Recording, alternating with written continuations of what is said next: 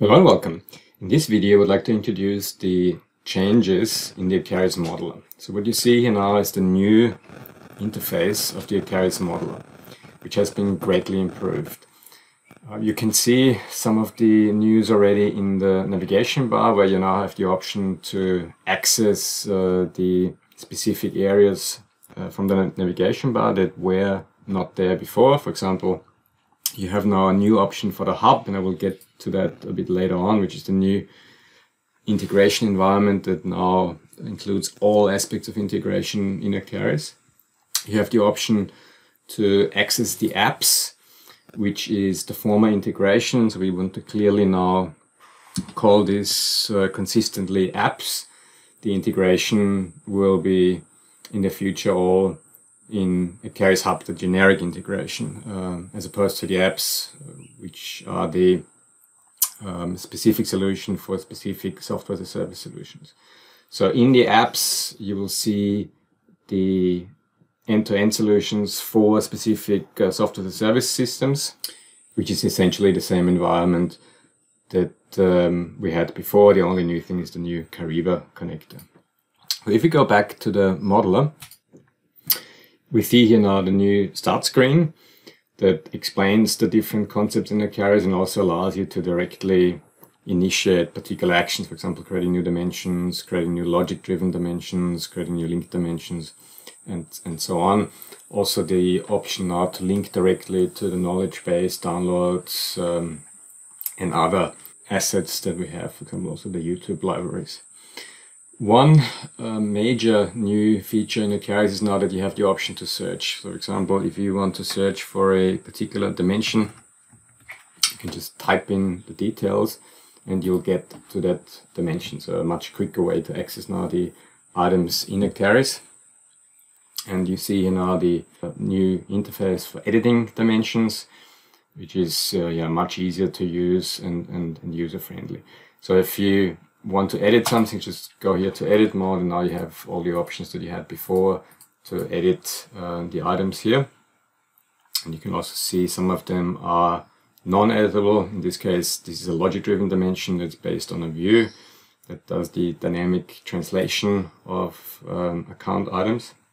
So that's here now, and you also have the validation. So for example, if you have a link dimension that you can only choose from that link dimension, you can also then edit the linked columns directly from here, and when you're happy with it, just save it or reset it back to the normal environment. The other thing, so there's now improvements in the user interface handling, so with the aim to make this as uncluttered as possible. So we see we have a lot of dimensions here. But initially, the system doesn't display all. If you want to have all of them, you can just switch to the display of all dimensions, or you can hide and just show the first few. Same with the cubes. An important change in the user interface is the location of the cube wizard. This is now available with this wand icon in the cubes section. From here, you can now navigate directly to the cube wizard, which allows you to use the cube wizard's functionality, like creating cubes in a very simple way from Excel and other sources. So you can do this now from here. This is temporary though. The cube wizard will be integrated in the foreseeable future with the Acterys Hub that I will show you very soon. And this will become part of that. But for the moment, the cube wizard as was is available in this section. So this is the Acterys Modeller. There's not too much change in functionality here apart from the search functionality, but as you can see, the UI is much more professional.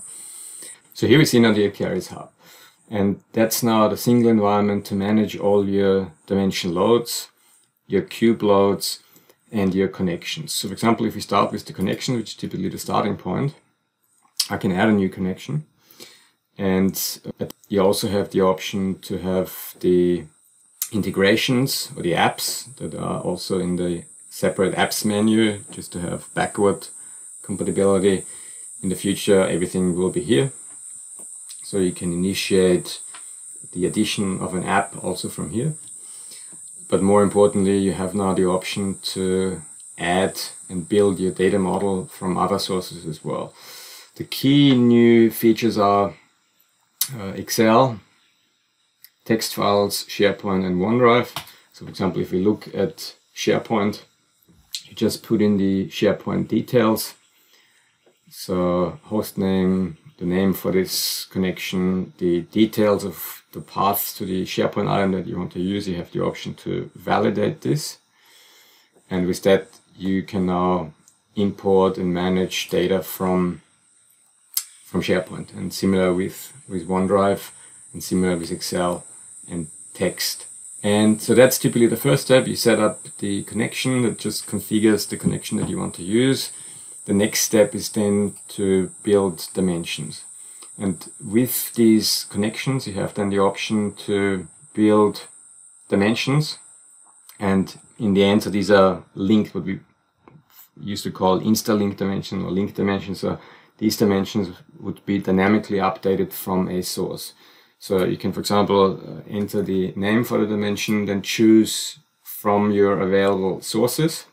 So the local data source is always your local database. So for example, if you have tables from the apps that are generated, so what's typically referred to as staging tables, so the information as it comes from the source system, you can directly access that from the local data source and build your own dimension as you need them.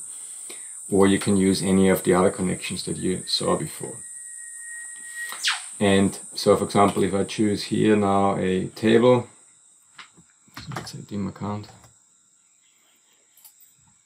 I will see the definition of this table, and I need then to specify two parameters. So which of your column has the unique ID, and that still needs to be an integer ID, and which of the columns has the unique name. So these are the concepts in Acterys that are required for dimension load. So you just specify them and you can drag and drop them. So if you want to change them or initially specify them, you can just drag and drop them.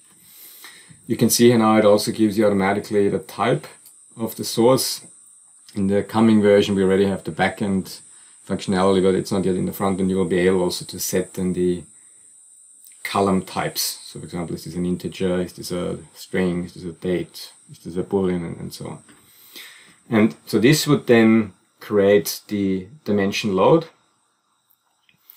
and this dimension load can then be executed in jobs. So you can then specify, I want to create a job, I want to create a few dimensions, I want to load data from a cube, and that is then part of the jobs that you saw before. So if you go back to the cube manager, so this to the main screen, I can see then all the jobs there and the scheduler. So for example, here I have a job. I can see also what was the status of this job. So you'll immediately see if an error occurred, also with details. You can even click on them and see then more details of this particular job, of the last execution.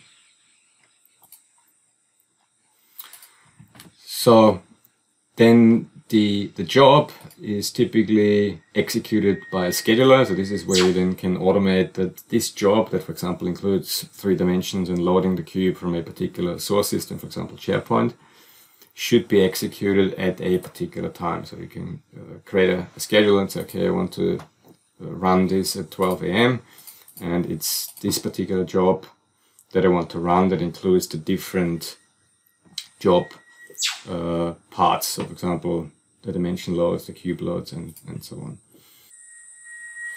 The cube loads work in the same fashion. So you specify the name of this load, you specify what cube you want to populate, then you specify what's the source, so any of the connections that you have, for example, I don't know, a dynamic system or a SharePoint file or data warehouse and whatever connection you want to use, and then what specific table you want there as well. And then you just specify how do you map the dimensions to the columns in your connection source. So this concludes a short overview of the new features in the Acterys Modeller For any additional questions, please contact our support team.